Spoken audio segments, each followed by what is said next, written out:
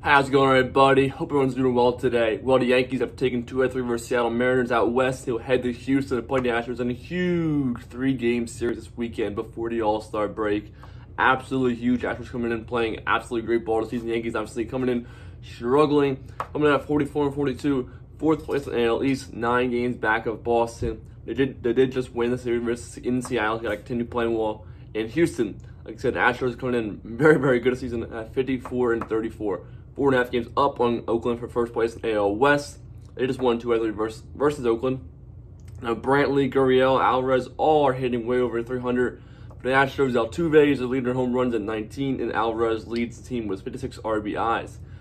Pitching problems for this weekend series. Friday night, 8-10 start down there in Houston. Nestor Cortez on the mound for our Yankees, who's 0-0 with a 1.29 ERA in 8 games and 21 innings pitched so far this season. He's pitched very well. He pitched very well in that start against Mets last weekend, a couple of 3 innings or so. And yeah, he's got funky delivery. Obviously, can mix it up all the time and got good stuff. Versus he'll facing off against Jake Odorizzi, 3-3 with a 3.70 ERA. And Saturday in Game 2, a 7:15 start. Garrett Cole, our ace, 8-4 with a 2.91 ERA. And obviously, Garrett Cole, we've seen the splits, right? Before sticky stuff cracked down, and after, it's not good. Like a 4.7 ERA since then. Terrible, but hey, big game, bounce back here versus the Astros. We have a going against Zach Greinke, who's 8-2 with 3.64 ERA. Now Sunday in a series finale, a 2-10 start.